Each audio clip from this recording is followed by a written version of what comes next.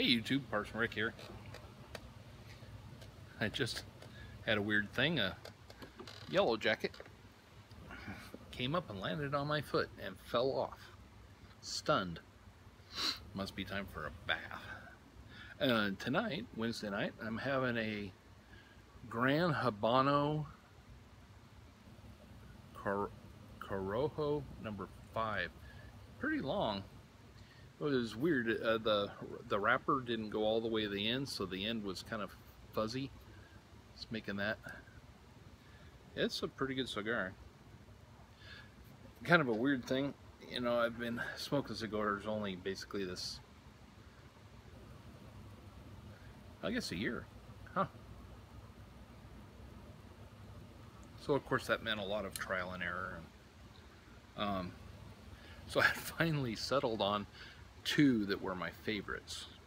I just really liked them, and one I'd had a few of, and the other I had just had one, and it was one that was like, oh, this is so good. Nothing unpleasant about it at all. No bite, no tinkle, no tang, no burning tongue, no nothing. So I went to my local cigar shop where I got the first one, and they'd always had plenty of them. He goes, I just sold the last ones. I couldn't give them away. Could have given them to me. But I was trying so many different things, I hadn't bought a lot of them. I've got maybe 5.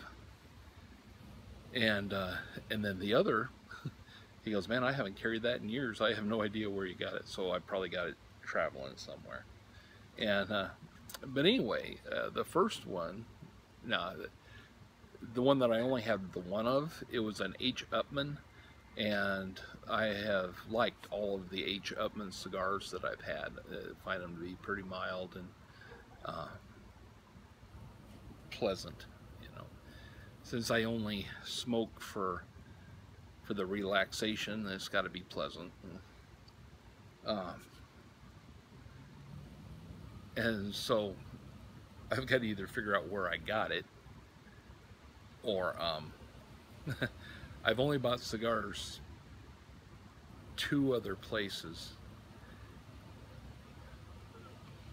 Both of them are better than 2-hour drives from here. So I don't know. I'll probably have to get that one online. It's a H. Upmann Banker is what it is. And so if by any chance you have H. Upmann Bankers and you don't care for them, let me know. I'd be happy to work you a deal. The other was, this ash is holding on pretty good.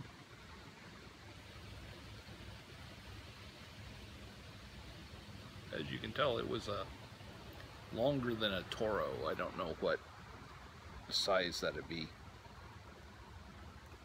A Robusto or something, I guess. I don't know. It didn't have a wrapper telling me. Anyway, the other one that I really like, and it was one of the first cigars that I did like when I started going to this, to our local cigar shop, Cigars on 7th in Eugene. Plug. The guy that's in there, Kelly, very, everybody that works there, including the girls, was that sexist? I don't know. It was unexpected to me that 20-year-old tiny little girls are cigar experts. Good for them. But I was a little shocked because it's part of a bigger store. I figured, oh, they were just, you know, from the other areas of the store filling in. But no, they're actually very knowledgeable and cigar smokers in their own right. So I know that there's plenty of ladies out there that do, and you know, my wife do. But it was quite a surprise for me. And anyway, he was a pipe smoker, and he says, well, what kind of pipe tobacco do you like? And I really prefer Englishes, a nice smoky, leathery, jerky smelling English. And so he said, well, here, try one of these. I really liked it. And I knew I liked it, so I didn't try a lot more of them. I'm trying other things. But every time I would treat myself to one, you know, because they're like $8 for a Toro. And I just really liked it. And the other night I had one, and it was just perfect. I mean, it's just perfect. And so I went back in. And he goes, "Yeah, I couldn't give them away. I'm not carrying them anymore." But the interesting thing, and that was a Moet Kentucky fired, dark Kentucky fired cigar from Drew Estates. It turns out I like a lot of Drew Estates cigars. Oddly enough, I don't have very much of their pipe tobacco. I've got some up there, but I've got lots of other pipe tobacco. And as soon as the weather cools off, you notice it's kind of a weird color out here. We got so much smoke up in the air. Everything's got a pinkish hue to it these days. I'm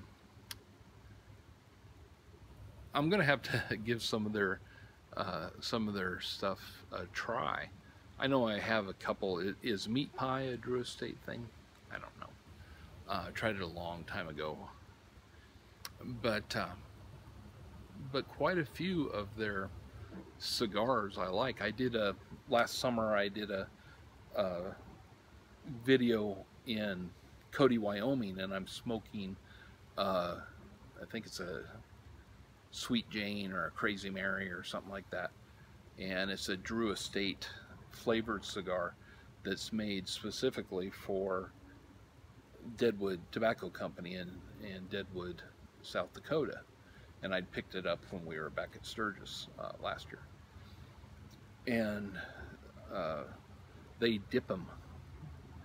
So actually the flavor is on the outside of the wrapper and it stays with you. I had one yesterday and it was a full Toro. This is cool. This is still hanging on there.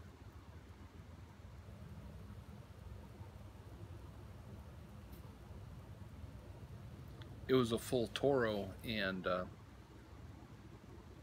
cleared down at the end, and I smoked it to the nub. The chocolate one, it was a Drew Estates Tobacco, and it still had the flavor clear at the end.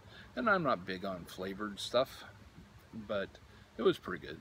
This is just a cigar ramble about my uneducated pros and what I like, what I don't like.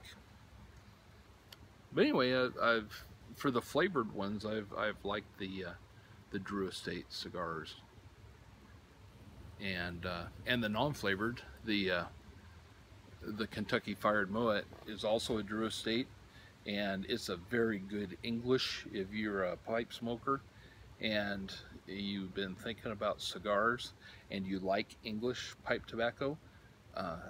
The Kentucky Fried.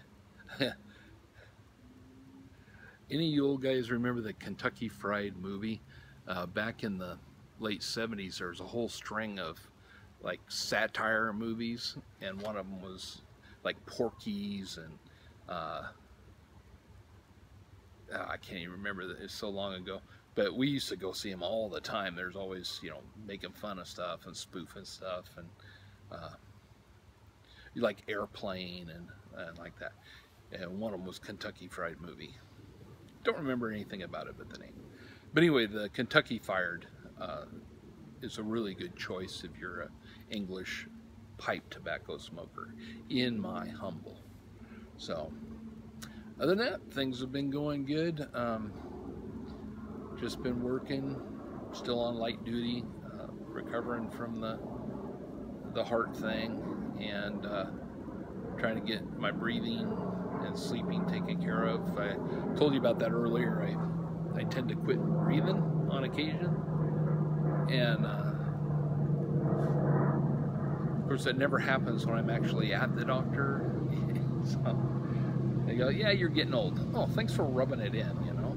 But you know, I did get my breakfast on the senior discount the other day. So some places I get a veterans discount, some places I get a senior discount. Life's good.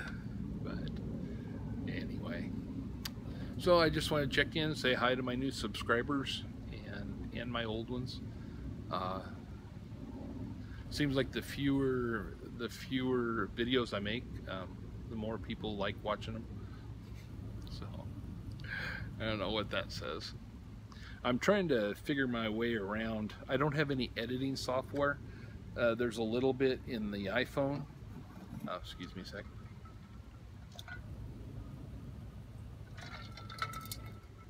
These Stanley schooners, boy, they keep your cold, and your hot untouchable. But another plug. Hey, maybe I'll have to monetize. Whatever I was saying, I don't know. It doesn't matter. But